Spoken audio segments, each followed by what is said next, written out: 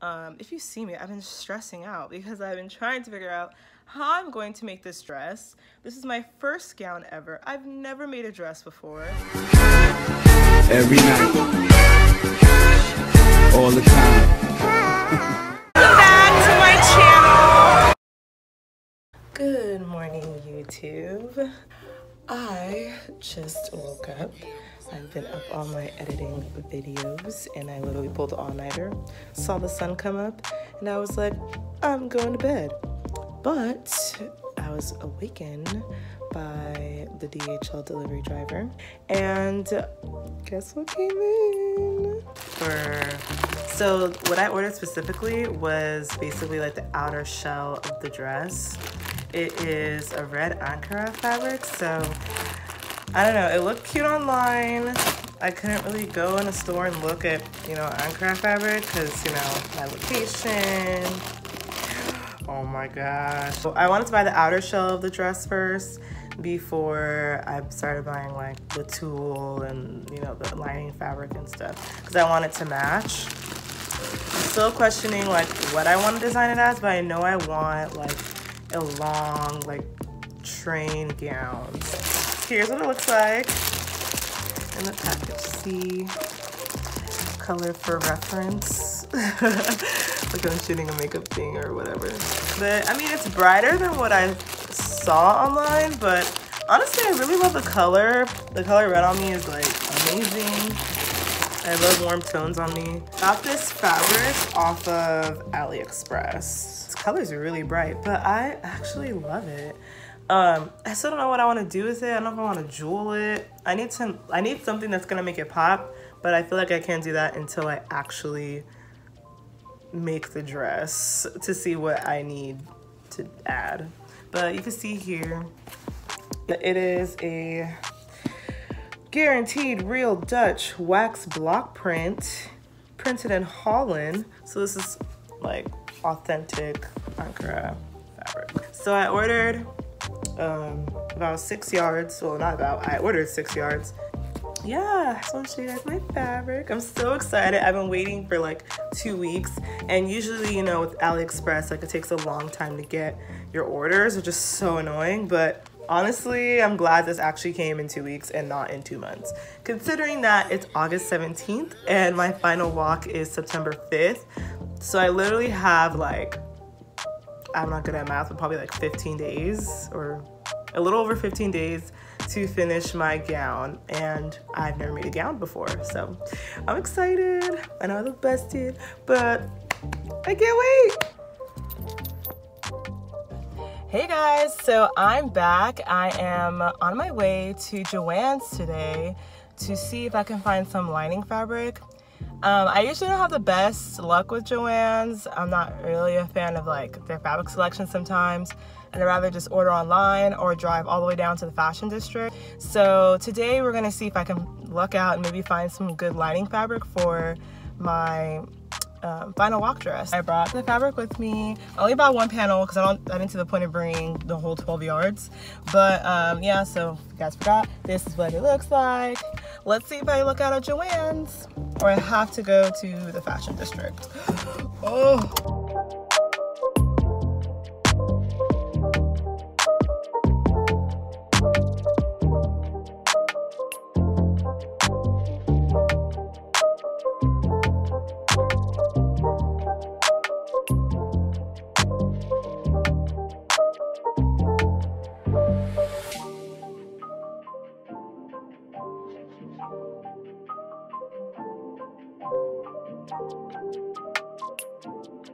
Alright guys, so I just got back from Joann's, and it looks like I'm gonna have to go to the fashion district, and if I don't find anything at the fashion district, then I'm gonna have to find something online, hopefully.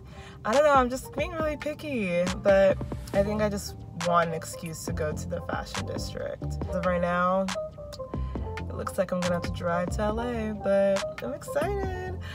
Yay. I haven't been to the fashion district in like 6 months because of the pandemic, so this will be the first time of like being there.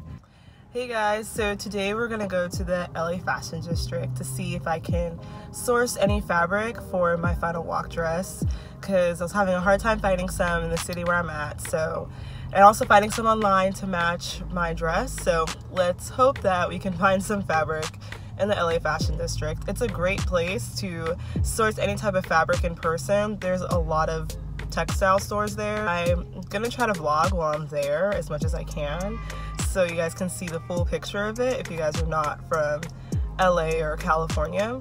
So I can't wait to show you guys that part of the journey. So right now I gotta drop off my orders from my online store real quick.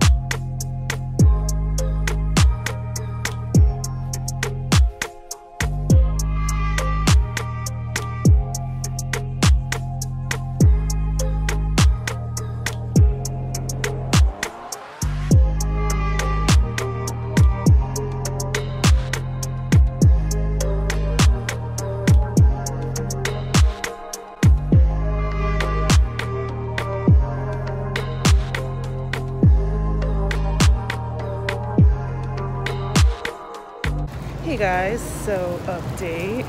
I know I have my mask on so if you guys can hear me, but I just picked up a bunch of fabric that I didn't need, but I mean, I'm here only once in a while, so I guess it was a good investment to buy fabric.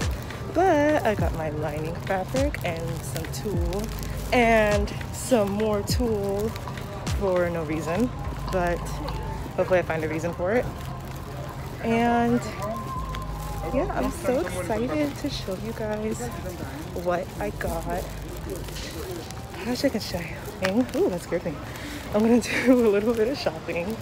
So, see you guys later.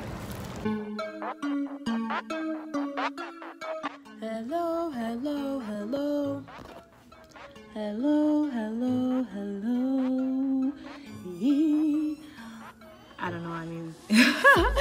I don't know what I mean to this microphone. Hello, so we're back. It's been like a week since I bought my final walk fabric. So right now I'm actually gonna start the construction of the dress. I finally figured out how I want to design it. If you see me, I've been stressing out because I've been trying to figure out how I'm going to make this dress. This is my first gown ever. I've never made a dress before, and it's for my final walk as Miss Kern County. So the pressure is on. This is my final statement as Miss Kern County, and I am freaking out. You can see I'm breaking out like crazy. Like, this is gross, and I need some acne medication. That's not the point right now. The point is that I made my dress, not made my dress, I have designed my dress. See, I'm already stressing out. Started designing my dress, and I kind of came up with like a little blueprint, but my dress is gonna be full ankara, as you guys already know, because I showed you guys the fabric. And I've been struggling to find lining fabric, and honestly I couldn't find a lining fabric that was gonna match the color of the dress. Okay, we're sitting on the couch in my atelier, aka my living room, and this is the first design I had. I don't know what I was thinking. I kind of wanted like some swish bodice, but I was like, you know, I'm not that advanced in sewing, so we're just gonna go to this design. I know I am not the best at sewing, but here is, not sewing, I'm not the best at drawing. So here's what I pretty much came up with. This is gonna be a sweetheart. I kind of want it almost down to like where my stomach kind of starts, because I love deep sweethearts. And I know these lines right here look like straps, but they're not. This is gonna be some bonding I'm adding. I don't know if it's called bonding or boning, but I like bonding. It sounds makes sense to me. So yeah, so this is gonna be the bodice. It's gonna be a sweetheart bodice with some boning to keep the structure of the dress. This is gonna be a gathered over skirt. I love this. I haven't really made a full circle skirt, so I felt like this was like an easier way to still get that round skirt effect without having to measure or have like a pattern or anything like that. And then this is gonna be like a bodycon dress of a dress I already have that I'm going to cut out or trace and cut out the fabric and make like a slit at the front. And then the inside, of course, that's like the back or the inside of the skirt. I came up with a plan for the pattern pieces. I hope this works. I even came up with some steps.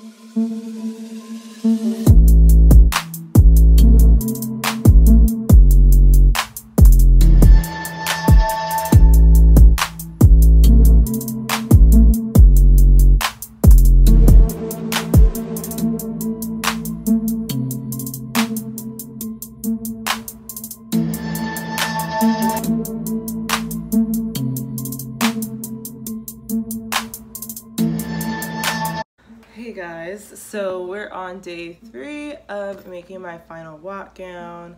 It's about almost 10 o'clock at night. I slept all day and I've been watching Netflix because it's been so hot. So I've just been tired and neglecting my work all day. So now I have my tripod, got my MacBook, and we're gonna record me doing the first skirt. So that's what I'm gonna try to finish today, and then maybe also start on the tulle layer. So for the first skirt, I'm gonna trace a dress I already have. This is the dress that I'm gonna copy. I'm only gonna insert a picture of it, but it has a slit on the side. It's like a medium-high slit. It's not super high, but I want to copy this pattern because I like the way this dress fits. It's the same material, and I just don't like how short it gets, but I did get this dress at Charlotte Russe, so yeah, I mean, I'm not gonna expect like a super custom fit from this dress, so I want to copy this for the first skirt of the dress, and we'll see how that goes.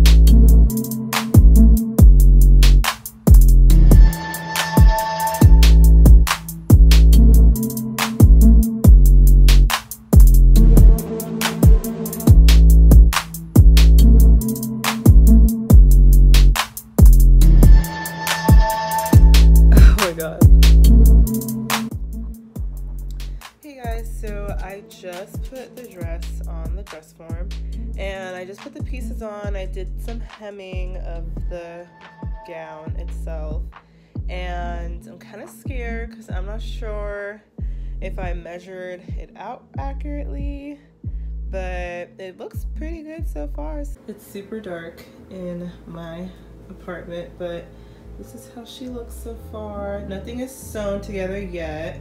I'm just gonna do piece by piece at a time, but so far so good. I love the slit. I actually decided to just make this unlined, so it's gonna be an unlined dress. So I just feel like it's gonna be too heavy, and the inside is already the ankara, and that's just how I would like it to be for now. But if I want to go back in and line it, I will. That's also why I haven't sewn anything. But this is just how the back looks. Probably it's gonna look a little crazy. But yeah, and this is where the zipper should be. So this is progress. I even like the dress just like this. Like, this is beautiful. But for my final walk, I want to make a statement and I want the dress to be memorable. So I gotta do the most. Now I'm watching the documentary Unwell. It's a docu-series on Netflix. Definitely check it out. And I am measuring the lining fabric for the tulle and for the inside. So I hope I have enough lining fabric, which I think I do.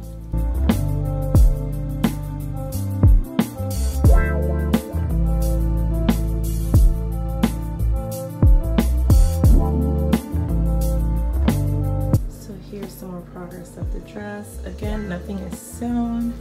I just added some gathering. I still have the thread hanging, but I just pinned everything to the dress just to see how everything looks. Sewing, yeah, I just pinned to see how this would look. And this is this is the underlayer of the overskirt. So this will be the layer where I add the tulle to make it fluff out and come to life. For my trip from the fashion district, I picked up 2 bundles of tulle. It is that's upside down. It is a 54 by 40 yards. So that's about 80 yards I have of tulle. Right now I'm gonna add tulle to the first layer of the overskirt.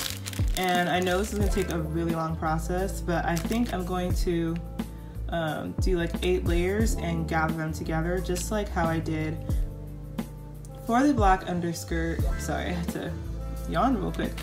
Yeah, I think that'll be the best way to make it poof out. And then I'll do about 3 or 4 layers tearing from the top. So let's see how that goes.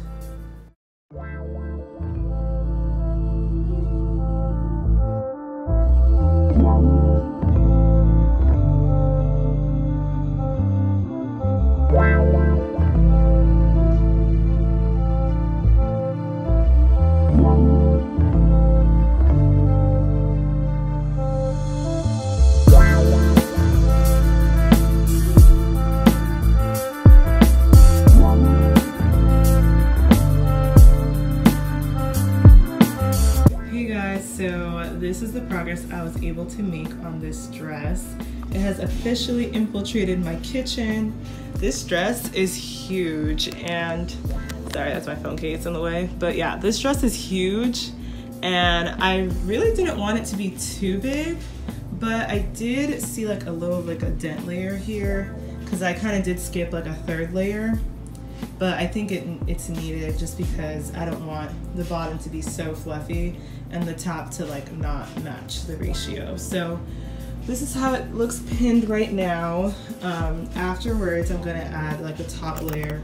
I'm still debating on how I'm going to do that with this dress, but we're gonna see what we can do with that. Alright guys, so I just finished sewing and adding the tulle to the layers of the dress, and I pinned it. Everything is not sewn yet. Everything right now is just being pinned onto my mannequin. I'm thinking about doing a gathered skirt method, but I still want it to be big enough to have a train, but I don't think I'm gonna need extra fabric for a train now because the tulle is so enormous. As of right now, I'm just gonna try to see if I can find a gathered skirt pattern online. So let me see.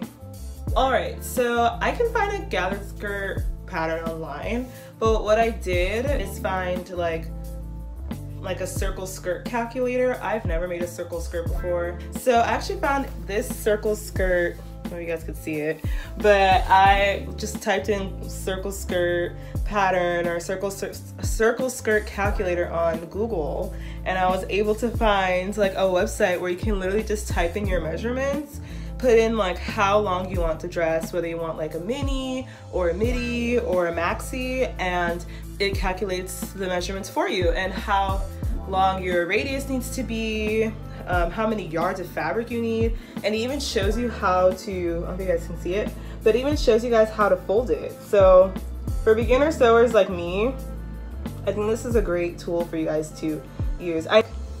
I'll leave the link for the website in my bio so you guys can check it out. So I think that'll be really helpful for a lot of beginner sewers. Right now I'm just gonna try to see if I can get this to cover, or get an overlayer to cover this dress. So wish me luck. Okay,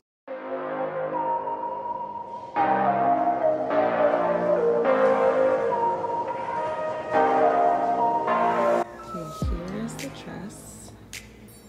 So now I am just going to detach this and pin these puzzle pieces to, not pin, sew these puzzle pieces together. Look how massive this is. Like, oh, sewing this is gonna be so difficult.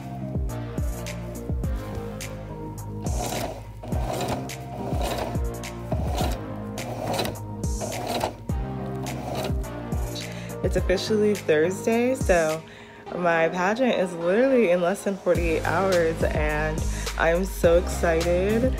And I don't think it has hit me yet that the journey is almost over. So I can't wait to wear this dress today and see how it looks on me. Now here's the final look.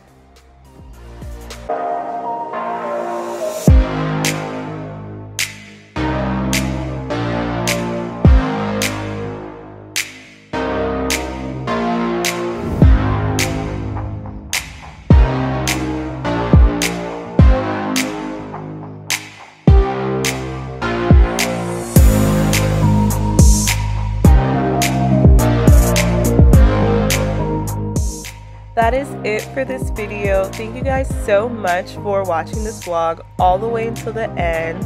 Please don't forget to comment your video suggestions, like this video, and subscribe to my channel. And also follow me on social media to keep up with my journey. And I can't wait to see you guys in my next video. Bye!